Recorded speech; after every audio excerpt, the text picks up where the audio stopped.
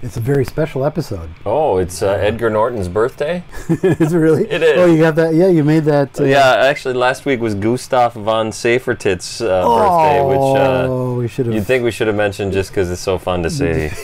But it was also Percy Bysshe Shelley's birthday. Oh, was it? Last week, yeah. Okay. I didn't know when I wanted to use the birthday things. I've been posting. You've seen it. No, maybe you haven't. You can't see anything. I can't. All right. It's me this time. Oh, right. Yeah. Shoot, I got the hard part. How do you do? We're about to unfold the story of Ghost of Frankenstein. My son, would you destroy that which I, your father, dedicated his life to creating? What if it had another brain? Whose brain? Your brain. Lord! What good is a brain without eyes to see? I warned you that you might regret this action. Well, we've warned you. You've been warned. Welcome back to Frankenstein Minute. That's the podcast that dissects the Universal Frankenstein film series minute by minute by minute by minute. I'm Thom Lang. And I'm Bill Evenson, and you've joined us for minute 12. You sounded a little unsure. I'm not sure. No, I'm looking at you. You are. Oh, I'm sure? You are Bill Evenson. I am Bill Evenson again. Yeah. I'll be playing the role of Bill Evenson. Okay. Playing the role of Bill Evenson tonight is Bill Evenson. Bill Evenson will be played by... You've joined us for minute 12 of All New Thrills, the Ghost of Frankenstein minute, or whatever we're calling it. That's not going to get old like calling it a monster Frankenstein. There you go. And in this minute, Frankenstein and his pal Igor meet up with a lady by the name of Goose Girl. Goose Girl. Who plays Goose Girl? Who's Goose Girl? First of all, Igor asks, please, what is the name of this village? He remembers to do the voice in this shot. The Goose Girl is played by Janet Warren. Yeah, obviously. Yep. Although Mank of the Warren dynasty of the Earl Warren, of course. Earl Warren.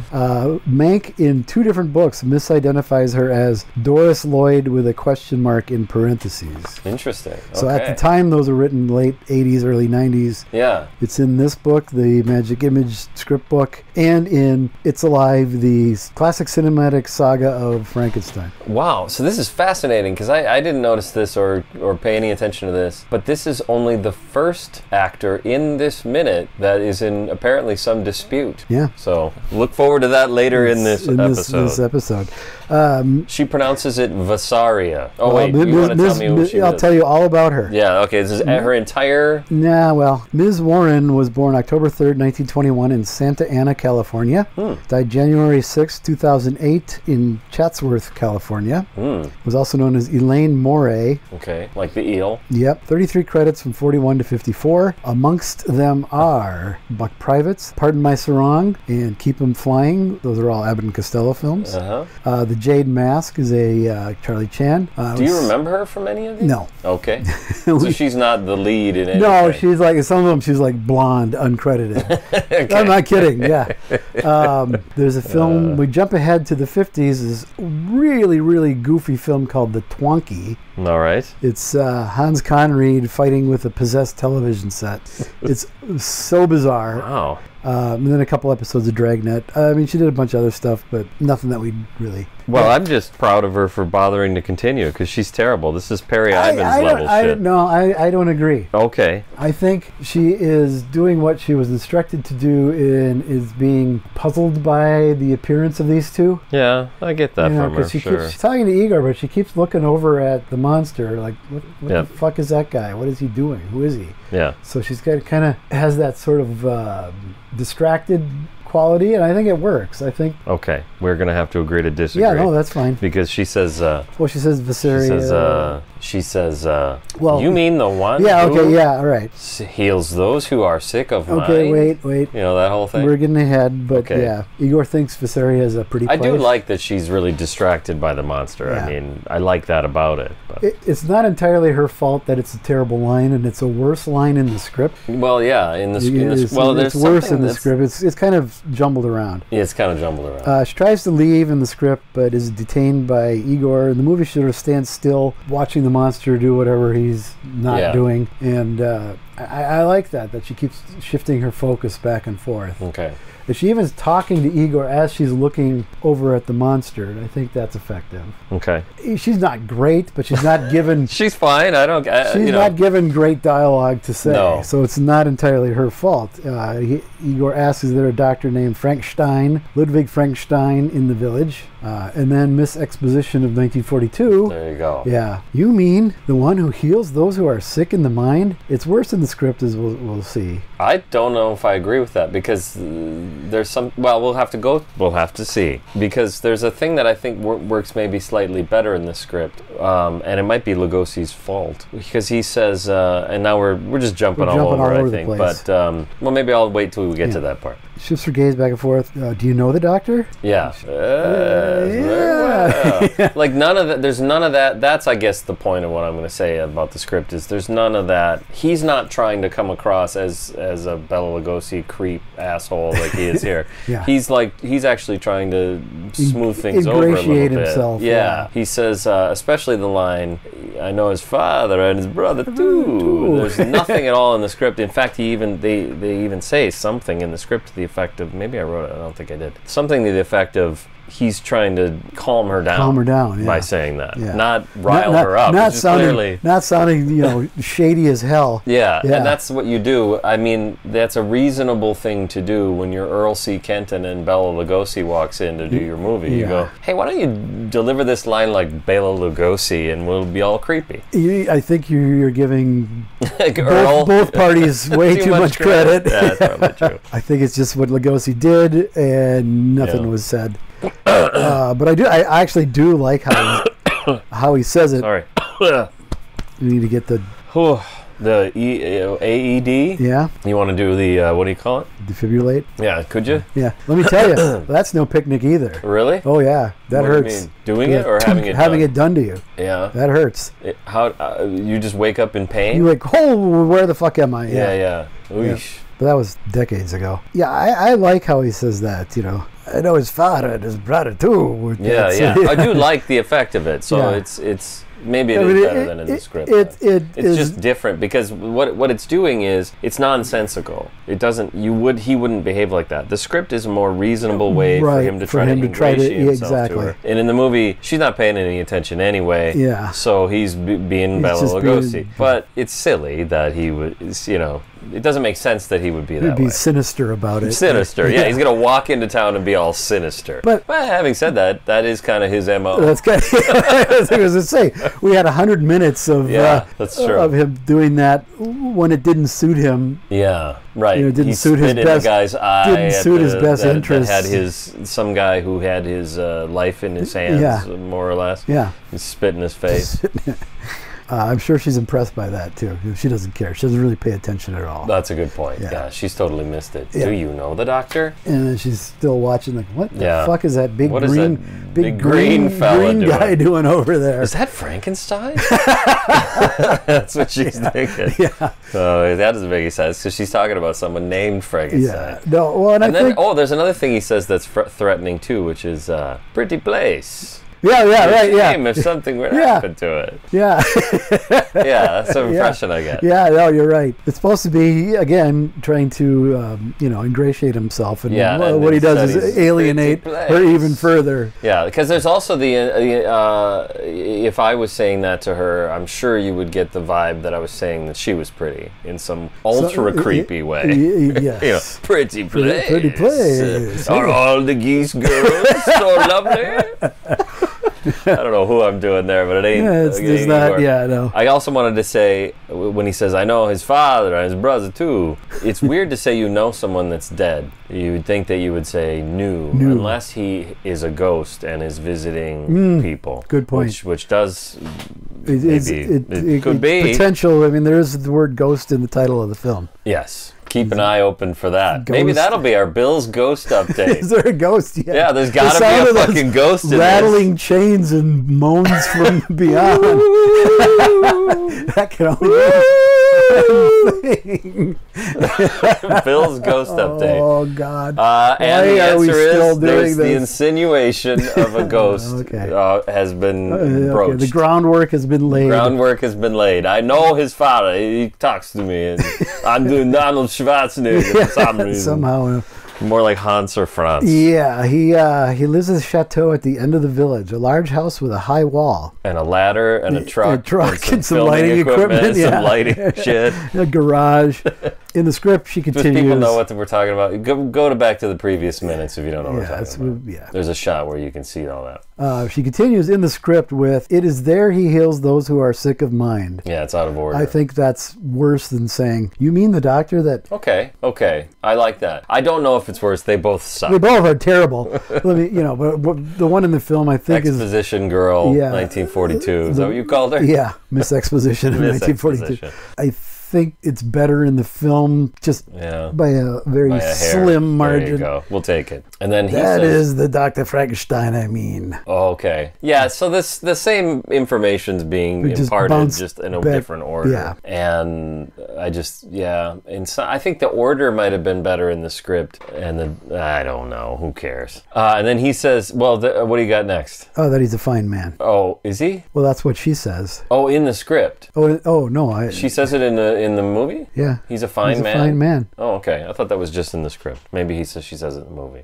I believe she does. I don't know. Pretty sure. We just saw it. Well, I wasn't paying it. It really wasn't paying attention. You got a lot to distract me down I here. know I do. But she says something about the house at the end of the thing with the high wall, and he says, "Oh yes, thank you," which to me insinuates, "Oh, that's right. I remember now." And in the subtitles it just says yes, but it sounds to me like he says, "Oh yes, thank you," like he knows it. He's been there before. Just another piece of information for this confusing mess. He knows him. He knows his father and his brother too.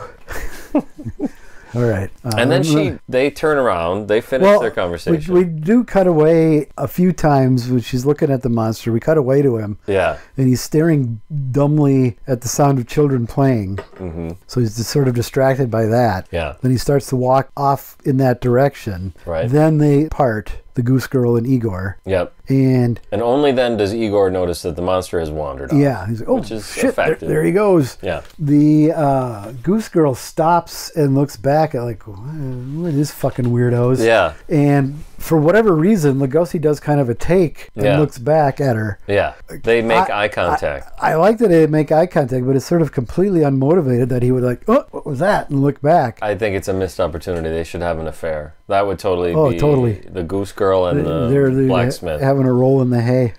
A roll in the hay. Yep. Okay. But I do like that he looks back and she like, oh shit, and runs off. Yeah, because she has barely noticed him at all to that point. Right. So she's just all freaked out. Yeah. Yeah, that works. Yeah. It's kind of weird, but it works. Now we could add some subtext and say that she goes to tell the gendarme that these two fucking weirdos are in town. So then when they show up later, the seed has been planted, but that's sort of extra textural. That's the Frankenstein Minute canon as far as I'm concerned. All right, perfect. She runs off. The monster approaches the sound of children playing. We show them playing. There's a couple groups of kids playing in the background and a little girl playing with a ball in the foreground. Also in the background are the steps on which Lionel Belmore roused up the crowd in Frankenstein. Well, it says something like, I can't remember, I should have written it down, courthouse of the town or Vasaria or whatever. But what it doesn't have is steps going down both ways. In the background of the shot of the kids playing? I couldn't see the steps going down the other way. Well, it's kind of, there's another building. Oh, but it's cut off? Cut off a little bit, but those are the steps. Good, because I thought that when I saw it. Yeah. It looks just like that, but it must not be because there's no steps going both ways. But okay. We have some very American kids. One of whom is wearing Chico Marx's hat. Yep, there you go. They do not feel European in any way, shape, or form, and they're barely dressed European. Yeah, and it's not going to get better over the coming weeks when the crowd comes around. It is not. But you see a lot of people walking around in the background and stuff, and they all look like it's 1941. Yeah. Yeah. Well, I think in California, except her, she Cholestein, and then I was actually what's her name too? The Goose Girl? Janet Warren. The Goose Girl. Yeah. For some reason I remember that she's Janet Warren. More so than the Goose Girl. Yeah. So this asshole kid with Chico Marx's hat says, "I'll show her how to boot it," which is a very American thing to say. Yep, I completely agree. I think just... I'd be surprised if that was being said in Vasaria. in 1942. Yeah. He kicks the ball to the roof. There's a really weird looking shot where it bounces around on the roof and then like magnetizes itself to the chimney. I'm guessing it's because it's on a monofilament line pulling it into place. Yeah. So it lands. So it almost looks like it's backwards, but it's not because it stops so suddenly. It's so bizarre the way it lands. It's sort of a surreal. But I've always that's really. I'm glad you said that because that's exactly what I always thought when I see it. It doesn't look backwards. It looks weird. So I could see someone saying maybe it's backwards. Maybe it's backwards. Someone said that maybe. No, but it's just the way it stops so suddenly. Yeah. It looks like it was just hanging there and then they pulled it away. Yeah. Which we would do in a reversed shot like that. But no, the way it bounces around before backwards it might look better, to be honest. It might. The way it bounces around before it attaches to the chimney looks normal. Yeah. It's just the way it attaches. I'm sure there's a monofilament line with some guy off camera pulling it into place. With a fishing rod? No, you're just something like that. Yeah. In the script, this all plays out very differently. Yeah, I was gonna talk about that next week. I don't know if we want to talk about it this week too. But next week, a lot of it plays out differently. Leading up to this moment, we can talk about now. Mm-hmm. Plays differently. We have a group of kids. They're antagonizing the monster, calling him names, throwing things at him, laughing at him. Oh yeah, there's a great way to diminish the power of this character. Yeah, that's true. If they're not afraid of him and are making fun of him, why should we, the audience, give a shit about him at all? Yeah. At that point, he's a clown now. So I think wisely they jettisoned all that crap because it would have been super annoying to begin with. Yeah, probably. That's a good point. It's just wrong in this instance. Villagers did beat the shit out of the monster in Bride. So I guess that's the closest thing they're coming to there. But it was different circumstances. They weren't little kids taunting him and laughing at him. Yeah, that would be bullying weird. Him, basically. Yeah, absolutely. And as we'll see here, we'll see in the next... It becomes more like the opposite. Yeah, the next minute, I think it's much more effective. Who kicked the ball? What's the name of the actor that kicked the ball? I don't know. Did you find that? No, I can't. I couldn't find any. Apparently, William Smith, an actor who is in that scene, has been claiming that he kicked the ball. And I think it's an instructive view on memory, because I could totally see a person who's still alive, so an old person who was a little kid at the time, remembering it. At some point, this story changes and it becomes him that's kicking the ball. Yeah. And I don't think it has to be a lie. But someone said that on the forum, on the Classic Horror Film Board, and someone else replied, yeah, he's a liar or whatever. Well, I don't know what someone said. How do you know But then what happened was somebody got really offended by this and said, he's a good man and he's not trying. And it's like, we're losing the point. You don't have to lie to be mistaken, and I think that's probably what it is. Yeah, I mean, you were a little kid at the time. And I know at least Tom Weaver weighed in some capacity to say that it wasn't him and that he's the other kid in the scene. But I've never been able to even pick him out. I can see him in a still. Unless we know William Smith. Yeah. I don't know how you would. Well, he went on to do other things, so you can kind of tell. You see the little kid and you say, oh, that looks like him. When he gets older, he's famous for something. So we're talking about the kid with the Chico hat. I don't know He's the one that kicks the ball. I thought that the kid with the Chico hat didn't kick the ball. No, he's the one that kicks the ball. Anyways, so I don't think it's William Smith. There was another name bandied about, and I've already forgotten it. Let's see if I have it right here. Here's the thing that William Smith isn't taking into account is I was the one that kicked the ball. You kicked the ball? Oh, that's who it was. Lang. Yeah. Lang. I can't remember what he says now. I don't know. Yeah, I can't find it. I'm guessing it's lines like that is why Igor does not have the teeth anymore. Because it was difficult. So yeah. So there's a thing that I didn't get write down from the script. And I wish I had. So I don't know. Is it something you can find quickly? What are we here? The introduction of Cloestine and how they describe her. It should be close to where the bookmark is. Where's the bookmark? So here's the bookmark. So maybe go back a few pages. Elsa. Yeah, you want to go back. Elsa. Don't know. I don't know anybody named Elsa. She played the bride in Frankenstein. Yes. She's coming up later. Yeah. This is taking way too long. Meanwhile, as Bill is,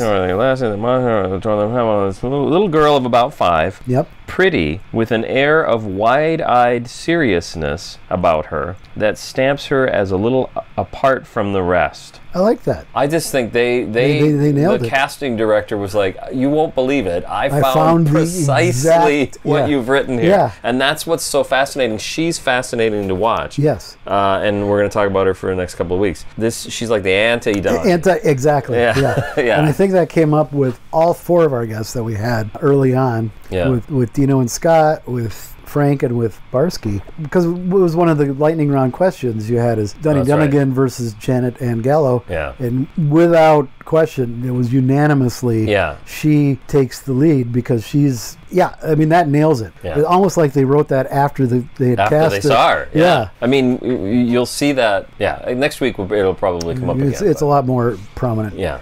So devil's advocate, she's not asked to do as much as Donnie is. Donnie, I think that there was a mistake to give him as big a role, I guess. I think the little kid works great here. Yeah. And like Maria in the first film. Yeah. And Marilyn Harris too. She was great. Yeah. Well, I think the problem with Son is that Lee was enamored of him, from what I've read. I thought he was just the greatest thing, and not everybody agreed. Yep. But Lee gave him, excessive screen time. Lots of lines. Because he thought he was just the greatest thing. The one thing that I can sort of forgive is when you're throwing something together the way they threw that movie together, the idea of him mentioning the giant when he does in the film is very effective. So you work your script around that, around that, and the way he chose to work that out is to have him be a precocious, lovable character that's bringing joy to the family every time he walks into the room. Yeah, and it's not the room's not. Yeah, you got to read. Not reading the room properly. Yeah, yeah, that's what I think. Yeah. All right. Well, is that it? Was it time for that sound can only mean one thing? Yeah. It's time for me to shut up. Any more questions, wise ass? No, where is it? This is. It's time for Got Any More Pre-Questions, Wise Ass Part 2. Brought to you by patreon.com/Frankenstein Minute for all of your patreon.com/Frankenstein Minute needs. Now with bonus pre-questions, wise ass minute videos and things you can do. Next week will be brought to you by Kraft, and Ed Hurley will give us some recipes during the breaks. Those recipes, some of them are pretty good. I mean, you go ahead and scoff. Scoff all you want. That was part 1. Okay, so here we go. Part 2. Comment from Sean. I want to see the deleted scene where Igor takes Junior shopping for a new suit. Yep. Today is big day. We are going to get you new suit. A new suit. Nothing fancy, just something off the rack. Yep. Reading off of someone's comment. We already made that comment. Yes. But that's how this works. I like it. Chuck from Winnipeg says, this scene has always annoyed me. I know, who gives a fuck. Do the children in Germany often kick balls with strings attached? Is this the equivalent to the cork on Rupert's fork from Dangerous Liaisons? I can't remember the name of it. It's something like that. Yeah, I know what he's referring to, and I can't think of it. It's been remade multiple times. They did another version recently with gender swap. Now I've got Dangerous Liaisons in my head. It's something like that. But it's something like Anyways, that. Yeah. Or is she a tetherball thief who is suffering deserved retribution? Contrived device? Why? This is as wise ass as I could muster. I hope I haven't let Thom down. Yeah, well, we all have off days. That's right. I believe in the script it's referred to as a piece of elastic. I agree. So yes, maybe it's you hold it and You know what else is in the script, and this is actually good timing. Okay. We're mentioning this before the next comment because I looked ahead. Okay. Which I generally haven't done. I wanted to keep it fresh. We'll see how well that goes. We'll get to the last one. It'll be I can't read this. No, it's described in the script as a ball with a smiling clown face on it, and that indeed is exactly what it is. Yeah. So there you go. Do children in Germany often kick balls with strings attached? Yeah, it is a little weird, and it looks really weird. Yeah, it looks odd with the string, and I guess I think it's sort of a contrived thing to get it stuck on the roof. Yeah. Still visible, because if it was no string on it, it would fall down into the other thing that doesn't happen. Yeah, the other thing that doesn't happen in the script is she doesn't kick it. She's holding it by the elastic, and then the kid comes and kicks it. So maybe that actually makes more sense in the script. Because like he's saying, do they often kick balls with strings on them? I assume he means her. Yeah, she's kind of kicking it against the wall. Yeah. But the other thing is, at that age, that's totally what you do. You take your toy that is designed for one purpose, and you use it for something purpose else. to do something completely different with it. Not just completely different, but probably going to break it. Yeah. Yes. Or lose it, as the case may be. Yeah. All right, Mike writes... I'm sensing a pattern in these comments, but go ahead. Really? No. Well, I guess you're right. So far, we've had Sean, someone else, then Mike. Yep. So we're up to Mike. Mike says, I wonder if the clown ball is a part of the Kirk Hammett collection. Which yeah, good. That totally could be. It could be. You could totally see that. Yep. All right.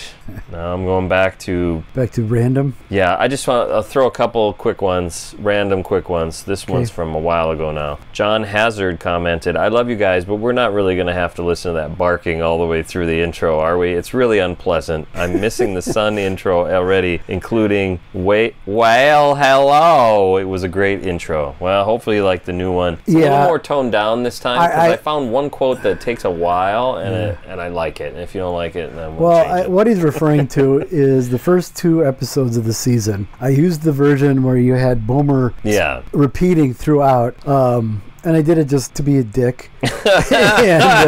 And after there you go, listeners. After our listeners will just have to suffer. Exactly, that's our motto. Yep. And after the 2nd episode this season, I stopped doing it. So yes. So there you go, John. You by now, it's not going to be barking at you. Okay, I thought you said Tom for a second, but it was John. That's right. Okay, I was just as annoed, but like I said, it was just being an asshole. It's being an asshole. All right, maybe we got time for one more. Oh, sure. Mike commented. I'd have to find the post to see what he commented on. Let's see if this will load. Well, maybe the context will. Maybe this will load, and then I won't have to make it up. I still don't know. He says, at will, I think it's the 3rd episode of this season. He says, Atwill, Rathbone, and even Donnie's bombastic delivery really fit the surf music of the theme. Mellow Cedric Hardwick slows it to a crawl. I think that's true, and I actually liked that difference that it provided, but it does definitely do that. It's a little more relaxed theme. Then Mike also says, I also think Wolf reanimated Lionel Belmore and Michael Mark as part of his plea deal. It's as good as an explanation as any. It is now official canon. Yeah, I really like that. That's great. That's I like that a lot. And then the same minute, John Hazard commented, new intro, sans barking. Much better. Thanks. So there you go. Yeah. All right, now we're ahead. Oh my God. I think. Oh, shoot. I hit the wrong thing. Okay, well, shoot. I don't know. We might miss one. That's all right. Okay. It's that person who's sitting at home crying his eyes out because we didn't answer his smart-ass question. But well, the problem is, I just need to be more organized. But I like the idea of not reading ahead. I'm reading comments that are like from a month ago now. Well, that's fine, because we haven't recorded in 2 months. What we did is recorded the first 10 episodes in a big batch. Yeah. So it's been almost 2 months since we've done this. So we haven't been able to answer questions from 1 through 10 till now. Yep. So I think that's fair. Good. Then we're good. Okay. Goodbye. I'm leaving. That is it. Jesus Christ. Whoa, we're off the charts.